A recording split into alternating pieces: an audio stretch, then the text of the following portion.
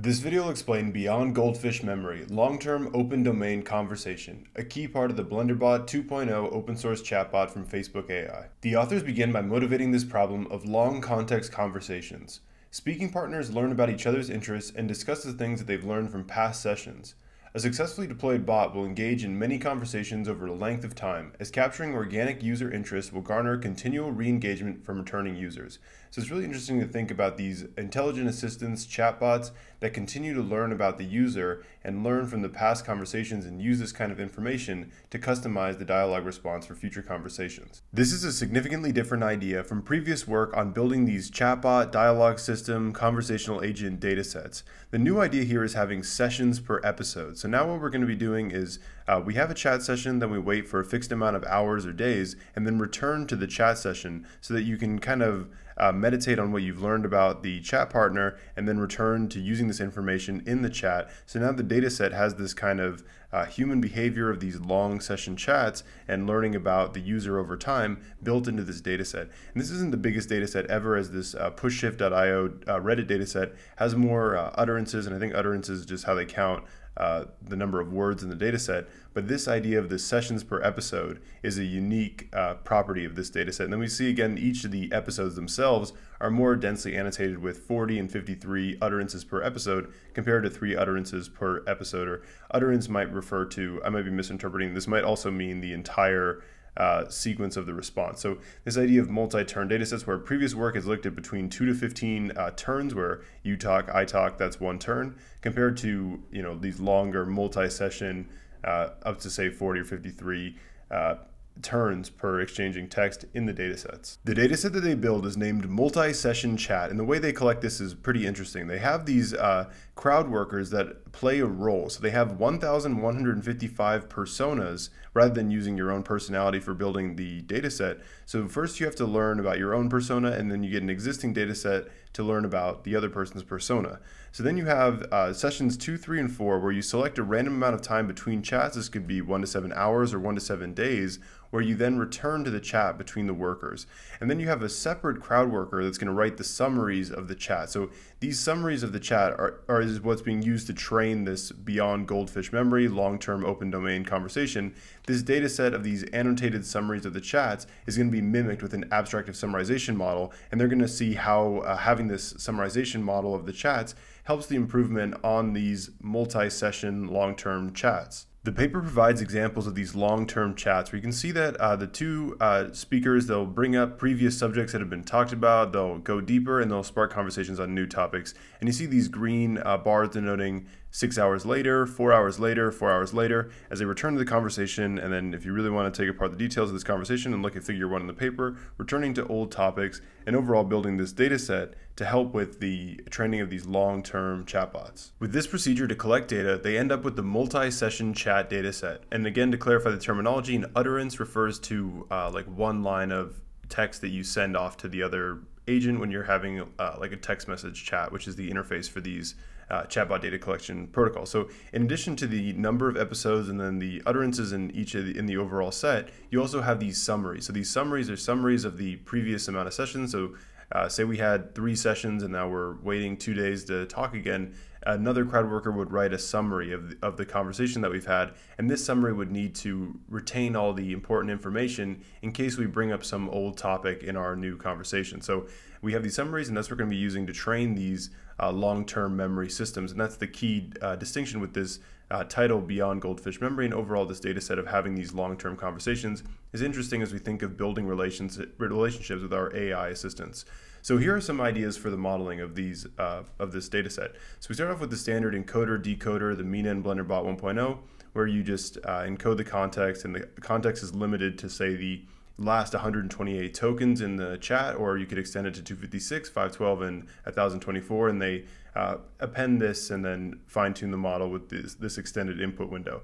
So compared to these two other approaches, and these are probably the more interesting approaches, so we start off with these information retrieval models, where the approach is to return snippet or say utterances from the previous conversation. So what you would do is you would do something like a dense passage retrieval, where you say have a Siamese encoder network that turns a previous utterance into a vector representation, and now you're going to try to match the similarity of the current context with all these previously encoded utterances.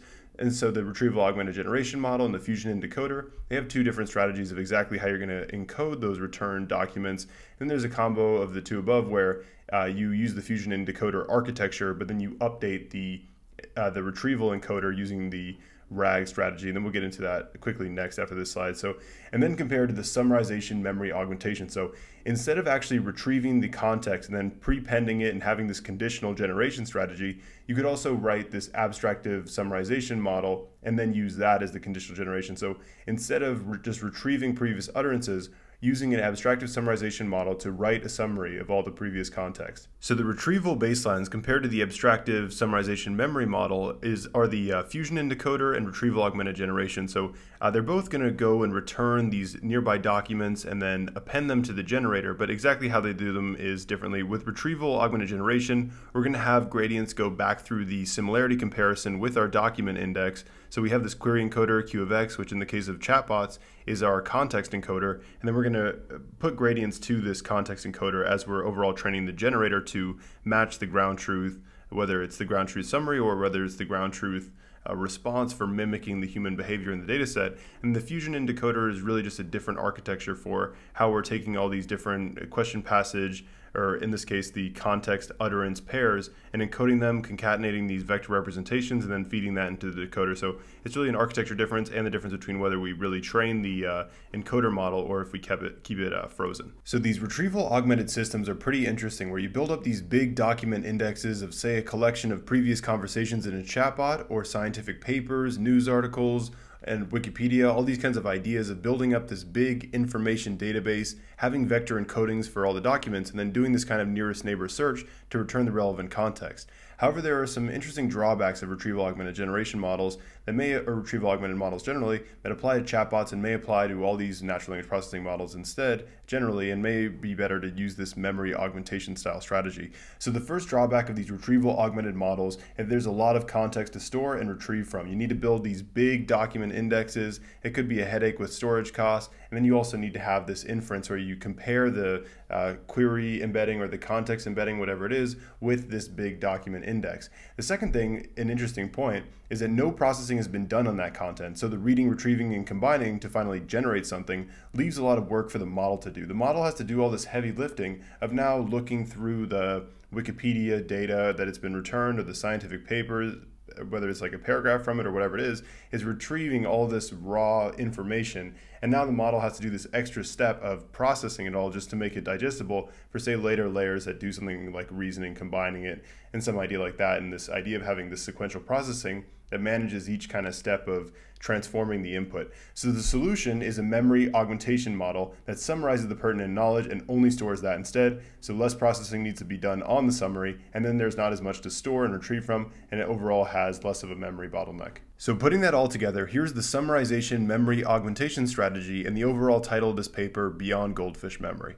So we start off with an encoder, decoder, abstractive summarizer of the dialogue history with the goal of summarizing any new pertinent information between a new exchange between the speaking agents, whether it's, so if it's in a new session, say we just waited 6 hours and now we have a new session, and now you're going to train an encoder, decoder to summarize that, as well as probably taking in the previous summary as context as well. So if there's any new information that's found, the summarized knowledge will be added to this abstractive summary. So again, this is trained with human annotated data from this multi-session chat annotation procedure, so they have this annotated ground truth summarization data set for training these models with supervised learning. So then we have a memory augmented generator that takes the dialogue context and then access to this long-term memory summary and generates the next response. So this actually has the same architecture as the RAG FID style models with respect to how you take this sampled summary and then append it or prepend it as a prompt sort of for this context for the generator. So it's just a way of structuring the architecture for how you're going to add the summary and the new context and then encode it into the, say, like a BART generation model or whatever the architecture is with this kind of, it's kind of like a prompting strategy where you add this context, whether it's the context is in this old approach of adding these raw documents compared to adding this this design summary that's been, again, trained with supervised learning. So I think this paper has a really interesting idea behind these memory augmented models and maybe a missing pipeline with these overall information heavy systems. So we usually have these scientific literature mining systems that say do tasks like question answering or fact verification, and they have this first step of returning the documents. So I think this paper raises some really important points about the limits of these just returning the raw text that has been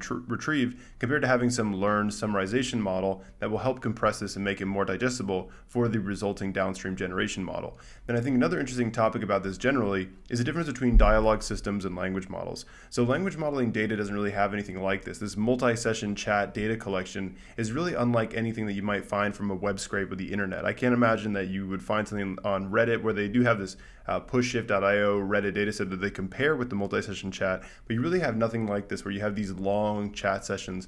So I think it's really interesting to think about where the data will come from for building these intelligent assistant systems. You'd imagine this application of having some personal assistant who's super intelligent is going to be a huge application of deep learning, but it's interesting to me to think about where they're going to get their data for this, because you wouldn't want your personal data, and that's where we have things like privacy preserving deep learning and federated learning and all these ideas, which will play a huge role in making this kind of application come to life, as we need this specialized data where you have the multi-session, the summaries of the chats, this kind of thing isn't something that you just find from the internet and do language modeling with. So again, as a recap, this is half of the new changes in the BlenderBot 2.0 improvement to the chatbot system from Facebook AI. This is the idea of taking the dialogue history and then having some kind of memory search where you return something from the memory and add that to the current context for the decoder that's going to respond, as well as having this model that updates the long-term memory with the dialogue history. So thank you so much for watching this overview of Beyond Goldfish Memory, long-term open domain conversation. I think this raises a really interesting question about the role of abstractive summarization in these query context kind of lookups for looking through these big document indexes with things like face, and exactly how that gets returned and appended to the input for the generation model, and this overall framework of chatbots and building this data set, and then the data differences between these multi-session chat style data sets and then just web scrapes for language modeling. Thank you so much for watching. Please stay tuned for the rest of the AI Weekly Update series, and please subscribe to Henry AI Labs for more deep learning and AI videos.